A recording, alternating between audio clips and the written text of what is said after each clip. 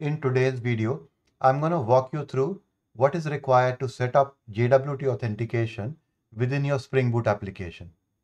I have a Spring Cloud Gateway application that is sitting in front of my microservices. And I'm setting up JWT authentication within my Spring Cloud Gateway. So any API request that comes into my microservices via the Spring Cloud Gateway needs to first get authenticated. Let's have a look at my code base and understand how I have set up my JWT authentication. The first thing to check is to make sure that you have added the required dependencies within your pom.xml. For your JWT authentication to work, ensure that you have added the artifact jjwt. To secure my API, I have added a package called security within my project. So we'll go through these classes one by one. So over here, the class that I have is called router validator. And the purpose of this class is to just get me a list of endpoints that are secured. So I define a list of endpoints that are open. For example, if an API request is made for registration or login or for API docs or Eureka server, then I don't want to secure them. But everything else, apart from these open endpoints, needs to be secured. The next class that I have is called JWT token util. And the primary purpose of this class is to generate a JWT token and to validate the JWT token.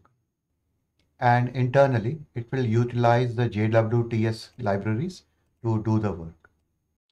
And during validation, in case the validation fails, I'm throwing some custom exceptions based on the error that is encountered. And the final one within my security package is the class called authentication filter. So this class extends the abstract gateway filter factory. And then all this is doing is basically adding a filter in the filter chain to make sure that I validate my authentication token. So I'm auto wiring the router validator to make sure that I only validate the API endpoints that are secured. And then I'm auto wiring the JWT token util. This will be utilized to do the token validation. So the first thing I'm checking is to make sure that my endpoints are secured. And if they are secured, then I'm doing the token validation. So first I extract the authentication header, and then I'm using the JWT token util to do the token validation. And then in case of any exceptions, I'm basically returning an error response. So next up, I'm defining some model classes in my model package. And I have the authentication status. This is to capture the authentication status. And then I have an error response DTO. And in case of exceptions or errors, I'm actually returning an error response. And then finally, I have the JWT request and JWT response. And moving on, the next set of package that I have is the exception package. And these are just the custom exceptions that I have defined wherever the JWT authentication is failing. So I'm basically returning those exceptions based on the different scenarios. So next, what I have done is defined a JWT Authentication Controller. So this basically maps an API endpoint called authenticate to do the JWT authentication. So whenever the authenticate endpoint is called, it will basically first do the authentication.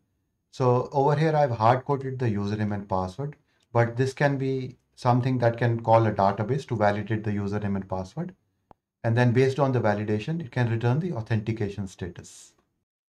And if my authentication fails, it will basically simply return an error response DTU with my error message. And if that's not the case, then I will call the JWT token util to generate an authentication token. And then the token will be returned as part of the response. I have also defined a JWT config class where I am loading a couple of config properties, for example, the secret and validity, and this is loaded from my application.yaml. Within my application YAML, I am providing the secret and validity. Now over here, you can see that I'm hard coding my secret directly in the application YAML, but ideally this secret should come from the environment properties. So with this, I have covered the entire setup of the code within my API gateway for doing JWT authentication. Now let's move on and have a look at this in action. So over here, I'm using Insomnia to call my API. And I have added a new post method to do my JWT authentication. Now let me first make a call without authenticating anything. So if I go back to my get method, get car makes count, and over here, if I just send this request, and I'll be getting this error, which is internal server error. So something's wrong in the backend. And if I look at my IntelliJ, I have the services running on the backend, and you can see I'm actually getting this exception, missing authorization header.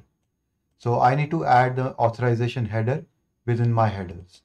So going back into my Insomnia client, I just need to add a new header for authorization. So I'm going to add a property over here called authorization.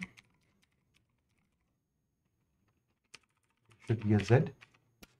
And then I need to add a value. So the value needs to be bearer and then the authentication token. So for now, I haven't generated the authentication token. So let me add some garbage value and then let me make this call. So if you have a look at this now, you will actually see that I'm getting a 401 unauthorized response. And if I look at my IntelliJ IDE, you will see that it's actually getting me the JWT token malformed exception, which is the error message is invalid JWT token. So I haven't actually generated the token. Now let me go back into my Insomnia client and then let's generate a JWT token. So I'll go back to my authenticate endpoint and I'll send this request. And over here you can see I have the JWT token. Let me copy this token and then go back into my method call. And then instead of this garbage value, I'm going to add this token. And now if I send the request, I get a response 200 OK. So at the moment, I'm just calling this get car makes count, and it's returning me a value of 20, which means that there are 20 makes available in my database. And same with my other API calls as well. If I have the correct authorization header with the correct token, and if I send a request, you'll see that it'll return me a 200 OK response. So that means my JWT authentication is working successfully. So this is all that I had to cover in this video, and I hope you find this video useful, and thanks a lot for watching.